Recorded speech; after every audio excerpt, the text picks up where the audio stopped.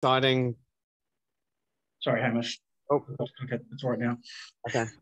So we had a lot of different sports that we could take part in, and you'd sort of sometimes take that for granted and realize that when you travel, that sort of thing is not always available. And so the other thing I remember was when you switched on TV and you watched New Zealanders competing overseas, we always seemed to have a handful of athletes who were the world's best.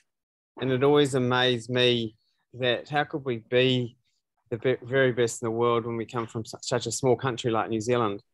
And like, for example, Rod's marathon, I actually do remember watching that because I remember at the end it looked like he was praying. And and the thing is, it's like there was someone there that talked like us, that was like, and he was a New Zealander, but it was kind of amazing that for a small country it is possible. And I think it, and a big inspiration for me was John Walker as well, because I wanted to be a runner, but I wasn't actually that fast. So I got to idolize athletes who were not just the very best in New Zealand at what they did, but they were the very best in the world. And it set me on a path to want to emulate that. I think that's your dog. It's not. I'll try and mute that one. So and that's probably what I remember the most, is just the fact that when I sort of left school and started to pursue sport professionally, there was never a sort of consideration that I just wanted to be the best in New Zealand, because I'd grown up watching other Kiwis, win on the world stage. And so it was the benchmark that I was willing to accept. And I guess that's what I would encourage you all today, is that whatever you decide to do, the beauty is of coming from a country like New Zealand, you really do have access and opportunities which are right in front of you, and it's really just about grabbing them. And that's really a challenging approach to take, because if you're going to achieve something really hard, it's going to be difficult. But also in the difficult times is when you grow and develop the most. So I would really encourage you to think beyond what's possible and really, really go for it and enjoy it in the process. So I'm just going to throw one at Rod. Rod, when you look like for what you achieved, and someone like Hamish mentioning it, I mean, I remember, and I'm not going to call you old, Rod, but I remember when I was a kid actually in Thames, we went on some group Harrier run. I had no idea what was going on, and there was this old guy called Arthur Lydiard who was leading the run, and in that moment it didn't mean very much to me, but it must mean something to you that, kids are listening, we're talking about it, we're looking things up. You're still inspiring younger generation. Rod talks about you and John together, and I'm sure there are others there as well.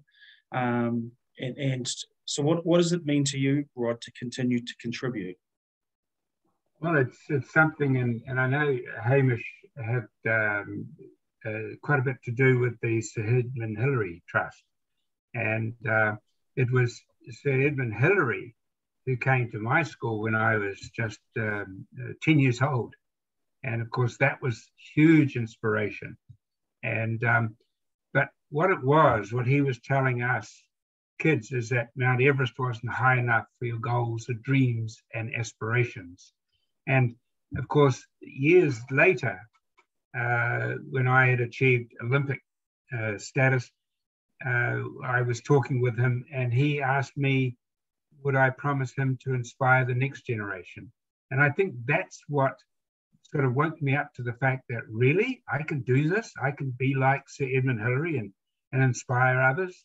And I think that's what I agreed to do. I said, yes, I will. I will give back to the community and give back to schools and inspire the kids. And wonderfully, that's what Hamish is doing, and all the other great athletes, John Walker with his Field of Dreams. And I think what it is that we've really passed the baton back to these kids that are here today and the next generation. And that's very, very inspiring to listen to Hamish and his journey, and to Brian Williams. We'll hear from him next week, and that's what it's about. And it's very, very inspiring. Hamish, can I ask you about disappointment? Because we did the same with Rod, and I don't want to let you off. I know that Sydney at 2000 was very tough, and I've heard at times from people who were close to you at the time, etc., that it really was a great disappointment. For people who don't know, Hamish was favoured to do very well in Sydney, and the race, for a range of reasons, didn't quite go his way. I remember reading about Murray Halberg, who after 1956 actually genuinely went bush, went down south, put a pack on his back, and went into the forests. How did you deal with that disappointment? Because it must have been huge. I'm back. Yeah, it was really difficult. And sometimes we miss, when we see success or when someone does really well, you often see that as a singular point in time. And when you spend time studying people who have been successful, the only common trait they have was a couple of common traits. The first thing is that they all did it slightly differently. That's no real surprise. But the second thing is that just about every story of someone who's been successful is filled of disappointment. And I think what you've got to accept is that whatever you're going to set out to do, you're going to have periods of time or things that don't go your way. And there's two things you can do at that point when things don't go well. I think there's three really important things. The first thing is that you've got to go into it expecting that to happen, because things aren't always the way you want them to be. They're going to be hard. The second thing is that if you can accept the disappointment and learn from it, it's really the basis for what makes you much better, because you've turned and faced the disappointment and you've learned more out of that than you would from, say, being successful. And then the third thing is as you've said in your question, is who are the people around you? So the only guarantee on doing something hard is that you can't do it on your own. So you've got to make sure that you do have really good support network around you. And that can be family and friends, a coach, supporters. So relationships are really, really important. And even when you set out to do something, you might not even think that relationship is really going to matter until you get to a point where you haven't achieved what you wanted. And you'll find that those relationships are the basis for the ability to learn, grow, and develop into the person you need to become. Because without the disappointment, I mean, if you just had a life where you tried to do nothing, you sat in a room all day, you probably wouldn't have a lot of disappointments, but you also wouldn't have much fun either. So by setting goals and trying to achieve something really, really hard, that's when I think you really are living. And the success is not so much in the winning. The success is far more based around your ability to pick yourself up and not give up and keep striving forward. Because, for me personally, that's what I'm more proud of than any gold medal that I've won. It's what I did when I failed that matters to me. And I couldn't have done it without having really good people around me, my coach and my family, and looking after them, and, having good relationships was, vitally important. And at times I didn't do the relationships justice or didn't put enough time into them. So your friends are really, really important.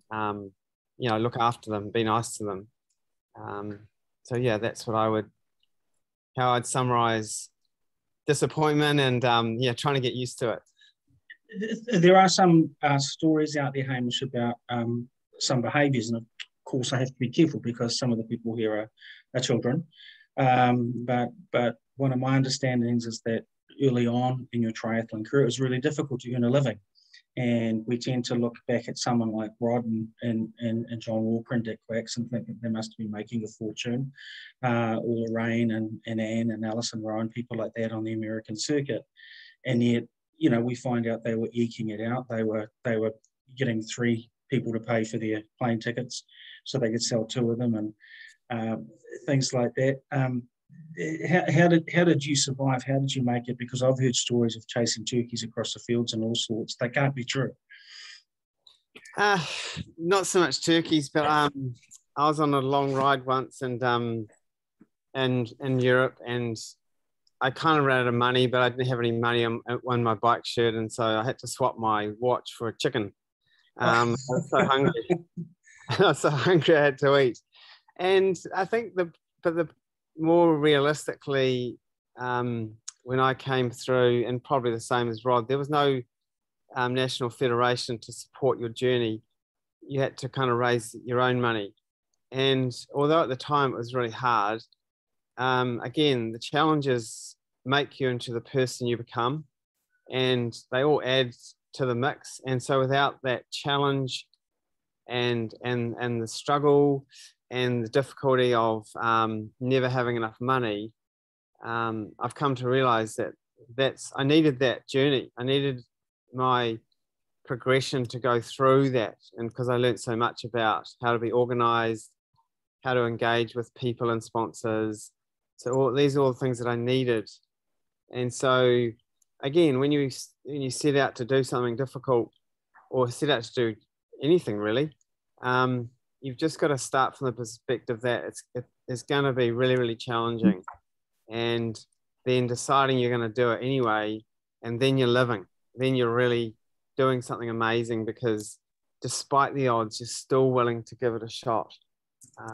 And I really think that's the New Zealand spirit. It's the basis for our country and the success we've had, and across sport and business and all areas of achieving great things.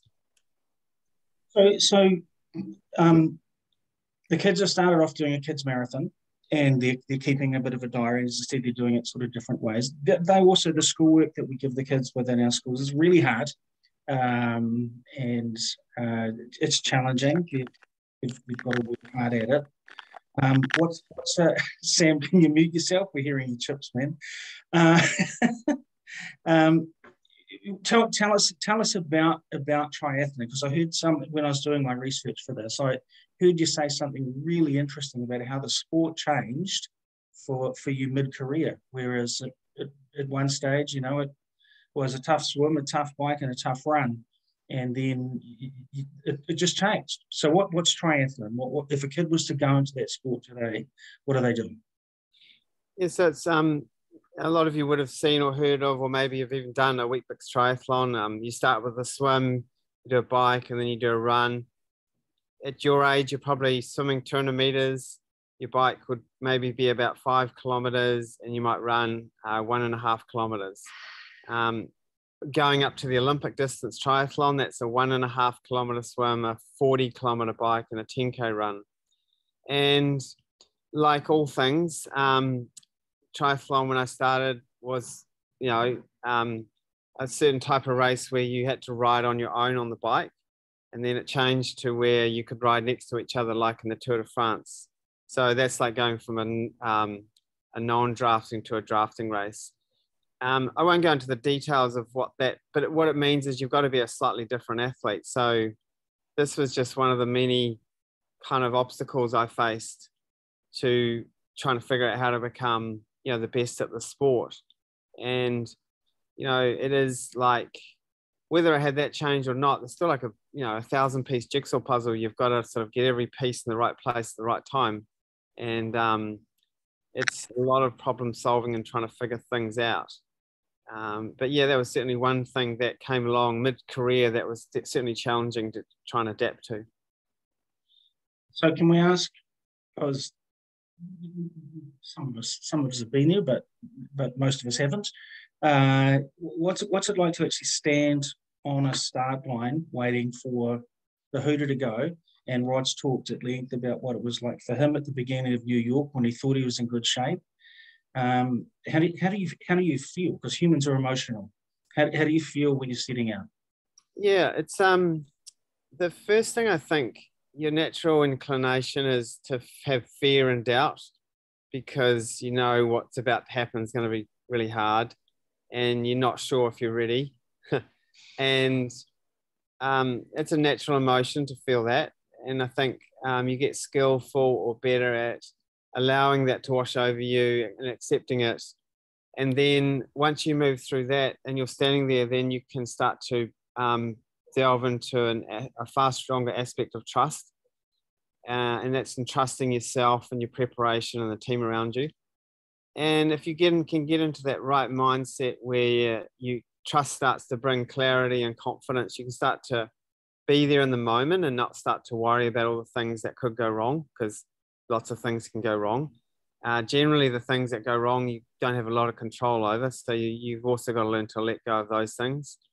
And then the confidence really comes from being able to drill down into identifying what you can do and not thinking about what all the other things that might happen and putting the other things out of your mind. And so that's just a discipline. It takes practice. You've got to, even when you get really, really good at it, you can really easily revert back to feeling uncertain and scared and nervous and all these opposite emotions. And I think the thing is, it's accepting that these are all natural responses. They're not good or bad. But you do want to have a state that you want to be progressing towards and holding yourself there. And then once the race starts, generally all that disappears because you're so busy in the race. So it's just about managing that emotion at the start. Did you enjoy the race? Yeah, like absolutely. I love racing, and even having a bad race and trying to get back into the race was really, really I really enjoyed the challenge of it. Yep. And ultimately, you know, the fitter you were, and sorry, that noise in the background. It was I really enjoyed racing, definitely. Did you enjoy that race? Oh yeah, that was. I had one of the few races where I felt I had a degree of control, which is not very common, and I knew I was very, very, really well prepared. I didn't know if I was going to win, but I was very confident that if anyone's going to beat me, they were going to have to be exceptional. So, and that's a different mindset as well. So I just knew that if I put my very best, if I put out on the course what I was capable of, which I knew I could do, then it was going to be very hard for someone to beat me. So again, like 400 meters from the finish, because I sent the clips out to the kids in it yesterday, and I hope that some of them watched them already, but we'll watch them afterwards. 400 meters from the finish, like everyone else around the world knew that you were going to win. Did you, and how did you feel? I think at that point for me, it was very clinical. So you've really, really had to concentrate really hard on the technical delivery of running fast when you're really tired. It's not an overly emotional, it wasn't an emotional experience. It was just very much, you know, to run fast when I'm really tired, I really had to concentrate on my position, relaxation, getting my foot hitting the ground properly, relaxing my shoulders, those sort of things which help your body move faster when it's tired. Yeah. And I think until I got to about, 5 meters from the finishing line, I let the emotion of the moment come in because I was going to win it. And when you let that in, it just hits you like an avalanche. You just, everything you've wanted happens and it just arrives at that some singular point, and it's hard to believe, but also it's an amazing feeling. And that there's a whole lot of people behind you who are right there with you, and it means just as much to them as it does to you, and as well as the rest of the country. There's a little bit of an urban myth around that. Well, first of all, triathlon had a rule that it couldn't look too difficult as a sport, that you had to stay on your feet and kind of wander off and look as if, and you were lying on your back with your arms out, and someone suggested you stand up and walk, and you suggested something else. Did that happen? Yeah, it did. So I went across the line and I fell over, and then this official, because there's lots of officials at the Olympics, that's just the way it is. She came over and sort of tried to pick me up and drag me off, and she sort of told me off. She's like saying, you can't just lie down in the middle of the race. You're in the way. You know, do you know that you're on television? So it was a bit surreal I remember that for the first thing, but the second thing that I was getting told off for lying down. So anyway, it didn't matter. I was like, I was so happy. Yeah, you were the Olympic champion, and I think that's one of the things you mentioned. You've become a dad, so your kids how old are they now? My kids are older now. They're 18 and 21. Wow. Really? Yeah. Wow. Yeah. You look far too young. And so what did you bring from being an athlete? I know you're also a smart guy. You've done some stuff in the business field. You're doing a great job now. What did you bring from that to being a dad? I've never been asked that before. What did I bring? I think. Well, sorry, I'm an educator, Hamish. I've got to know the answer, really. Yeah. I think I brought a lot of my the way that I was brought up to my own parenting. I was the youngest of 5, and mum and dad gave me a lot of space to grow, and I guess a lot of trust. And I made a lot of mistakes and stuffed a whole lot of things up. But I think the main thing is to step back and let our kids fail and try things and fail, and give them the space to figure that out. Because the reality is that's an exciting life where learning is very much available all the time, because they're trying things, and also I guess just unconditional love, and yeah, just the autonomy to be able to make decisions for their life. And even if it looks like a really, really bad decision,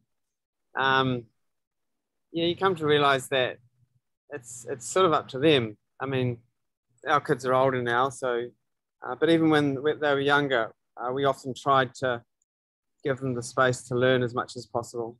Yeah, I mean, I've often said to people, one of the toughest things in Karen and I being parents was that our oldest chose not to study after school for 18 months. And it was really difficult not to say, and the phone call that we got one day when he was actually in the United States saying, I'm going to college was a huge relief. I think it's amazing advice. Probably I'll check the questions in a sec, but the last one that I had, who would, because I know a New Zealander won an Olympic medal last year, and I feel he's kind of been under promoted. I don't know if New Zealand public don't quite know about him enough. So who should the kids look up to today now in terms of an Olympic triathlete?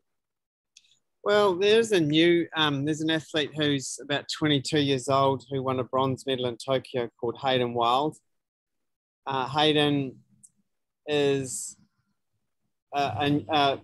relatively new to the sport, but he's incredible young man who works incredibly hard. He's incredibly independent, and he's kind of found the sport, or the sport's found him, and he's a very natural racer. He really loves. So I think if you want someone who's close to your age but amazing young man is Hayden Wild, I would definitely look him up and follow him. And he's on a really steep learning journey as well, and he's someone who's very willing to share his story and what he's learned, and he's still only just getting started. So he's a pretty amazing guy. He's also, like Rod, I think, would know of him as well. He's also a track runner, isn't he? Yeah, he's a very good track runner. Yeah, and he's sort of taken triathlon running to a whole nother level, which is not easy to do, and he's an incredible athlete. Has someone, in my follow-up question there, on the woman's side, is there someone who should, because boys can follow girls and girls can follow boys, but as a mix, who on the women's side is coming through for New Zealand that our kids can follow? I think the athlete that would be really great to keep an eye on is Nicole van der Kay. If you just write Nicole and then Van, V-A-N, it's D-E-R, and you'll find her.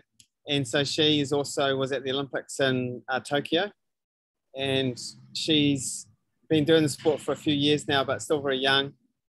And again, a really impressive young woman who's incredibly hard worker and has overcome a lot of obstacles to get to where she is actually, and she's just getting started. So she's someone that would be really inspirational for the young kids to follow. Cool. And is this a sport you'd still, I mean, given all your experiences and all of the changes, this is a sport you'd still recommend kids get into? Oh, look, absolutely. But ahead of that, I would encourage any sport provides amazing opportunities to learn and grow as a young person.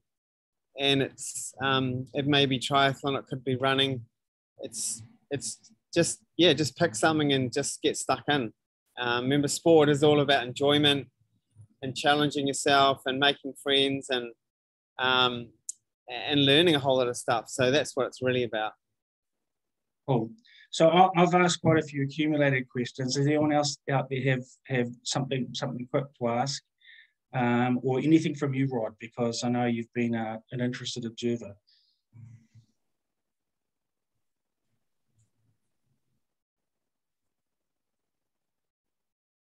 No, all good. So, hey, Hamish, thank you so much for your time.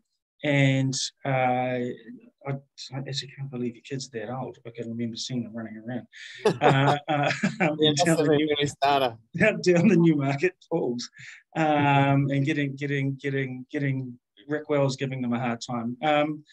So thank you so much for your time. And I'm going to say one of the things I've always appreciated was, well, two things. One was the gesture you made to our mutual friend Jack Rolston by taking your Olympic medal up to Jack when he was ill in hospital and saying he'd only come out with the medal or not at all. Yeah. And that, I know that meant a tremendous amount for Jack and for the community that was supporting Jack. And the other thing will seem more trivial, but every time you were at a race and kids would come up and see you and say g'day and ask for an autograph, I never saw you without a smile on your face. And I think it was very impressive. And you have inspired a tremendous amount of people, and appreciate it. Yeah, my pleasure. Really nice to see you all. And as Rod said at the start, the exciting thing is about if you can give something back to inspire the next person. It's kind of how we roll in New Zealand, and it's really exciting to be able to. Hey, thank you. What are you trying? Are you going for a cycle around the velodrome now? No, I've got to go back to work, but they are on the velodrome as we speak. So I couldn't get a room, so I'm sitting out here on the bleachers, but it's all good. Thank you so much. Okay, thanks a lot. See you all. Bye. Very cool. All good, Rod? Yeah, that was very, very inspiring, Alan, and it's going to be a great recording for people to go through and I would say analyze it, but go through it and take each answer that Hamish had and read it again and again. You never stop learning, and that was very, very inspiring and incredible that along the same lines that we all went through. I mean, I followed in after Barry McGee and Peter Snell and Murray Hilberg, and I had an incredible journey with John Walker and Dick Quacks and Tony Polhill, and Hamish had the same journey with his people and the people that he surrounded and the people that were part of his life was so very important. And I think that's the key, is don't forget the people around you, your friends, the people that helped you, your teachers, your parents, your neighbors, all the people who are really in support of you, and don't forget to reach out to them. It's just incredible. Great time here we had with Hamish. Cool. And one thing I would mention just as we close, the first time I actually shook Rod's hand or met Rod, apart from the autograph when I was about, I don't know, 10, was Rod was one of the key speakers at the great Jack Rolston's funeral. And Hamish was there and spoke as well. And that, I think that community, that tribute to Jack was a part of it as well. And seriously, in terms of contributions, that they could probably still be telling stories today. So yeah. Hey, thank you for your time. Thank you, people, and they are recorded. I remembered just in time. And to those that are out there, I'm still working through all of the marking. It is amazing. I'm so impressed, and we'll catch up soon. Thanks, guys. Thank See you, you, Rod. everybody. Bye.